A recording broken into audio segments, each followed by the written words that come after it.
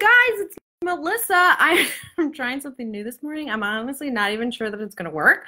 I might be doing this whole live for myself, but I'm not sure. So look, can you see me? It's so fun that you can see me and you can see my screen. In a minute, I'm going to disappear because I want to show you some things in Silhouette Studio on how to use one of my absolute favorite little hacks, which is DINGBAT fonts. If you are not familiar with DINGBAT fonts, they are fonts that use little pictures or clip art type things instead of actual like letters and characters. However, you can access them just like you would with a font. So it's super fun, and it gives you a lot of options.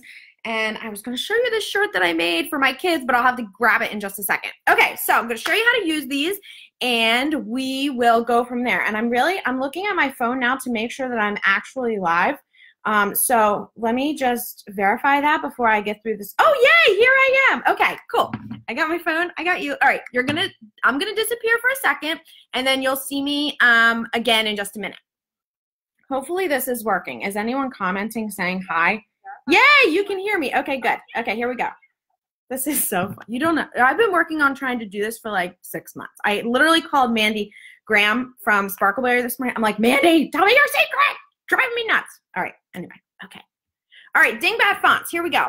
So DINGBAT fonts are going to be installed in your font list the exact same way that any other font would. So what they are, you can see here on mine that I have this font right here, which is called Bullet Doodle. I don't even know what it's called, but it's super cute. And it has characters. You can see them more easily if you go into the glyphs panel, as opposed to actual letters. However, if I go over here and I type out, and I just type with letters, like I just literally typed the word type, it comes up with these special little designs instead of the actual letters, okay? I'm gonna show you practical uses for this in a couple minutes, but let me just do another one first. Let's see, this one's called KL Blast, okay?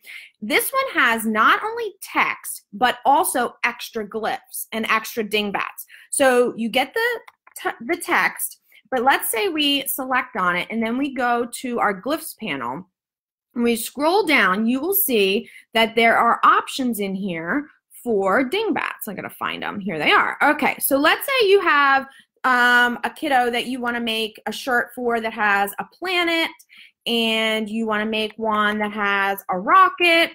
I am literally using these, as you can see here with my text box around there. I'm using these as text. Now the great thing about that, let's type a whole bunch of these out. Just gonna keep on going with this. I'm gonna show you why in a second. I've got so many tricks up my sleeve, I don't even know where to start with these.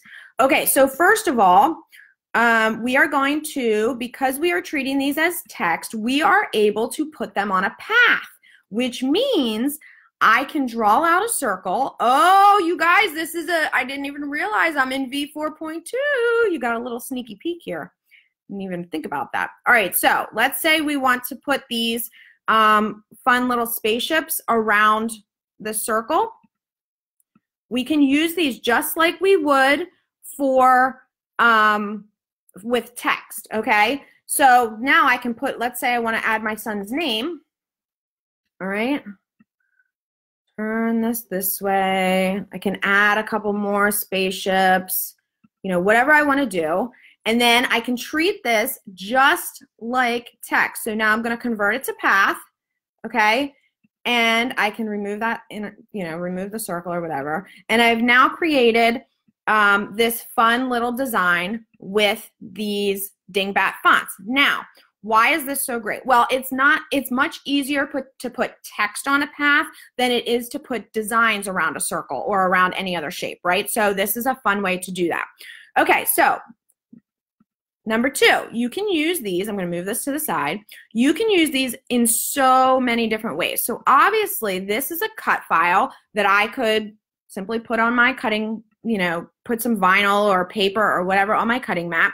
And when I go to the send panel, it has cut lines. Very, very easy. All right. All I did was type this. Now, what I like to do a lot of times is separate these out so that I can use them as, let's say, stickers. So if you right click and click release the compound path. And then sometimes you have to do this. You have to click ungroup. What happens is you are now able to access all of the different areas of this planet. So let's say we want this piece and this piece to be filled in green or blue, whatever. I don't even know what you want, or yellow, okay?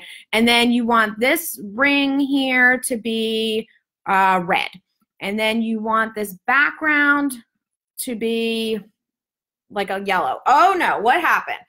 All that happened is this shape right here is in the front. So you just need to select it and say send to back, and it'll send it back there, okay? And then you can select these other little pieces, and you can tell it that you want those to be black or white or whatever, okay?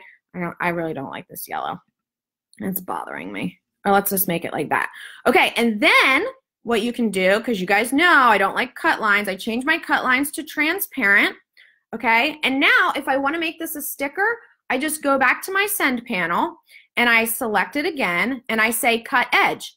And all it's going to do when I print and cut this, it will print, you know, this whole planet, but all it will do is cut around the edge. Okay, so it's a great way to make stickers with these little DINGBAT fonts, and there are tons of them. So this one's KL Blast. It's a Keatally font, and if you if I might have a slight obsession with Keatally fonts, she's got so many really cute ones. This thorny one is one of my favorites. I'll show you real quick why. And you've probably seen, I've done tutorials, and actually I think I did a freebie on this, but it has these adorable little succulents and cactus. It's so cute. So, and then I'm going to show you one more that I actually made. All right, so see, these are all little just designs that you're using instead of fonts, but they install like fonts, okay? All right, so some DINGBAT fonts also have a full font with them. Others, where is that one? Like this right here is a DINGBAT font. Well, wait a second, let's see. It's coming up like this because it's not, that whatever character I typed is not in there. So let's do it like this. If I type that, there you go. So you've got that. Now, I am going to show you what I recently used for what a DINGBAT font for. This is also, this is actually this Bullet Judy thing. All right, I'm going to turn you around so you can see me real quick again. All right, so this shirt that I made my daughter for, hacked this, first day of school, last day of school, 100th day of school. Gotta love chalkboard heat transfer vinyl. So this design here, along with the pencil, these were DINGBAT fonts that I used, okay? So I didn't have to go find clip art. I already had the font in my library, and then I was able to just add those and create this design. This is gonna be on the blog next week, so you'll be able to see it.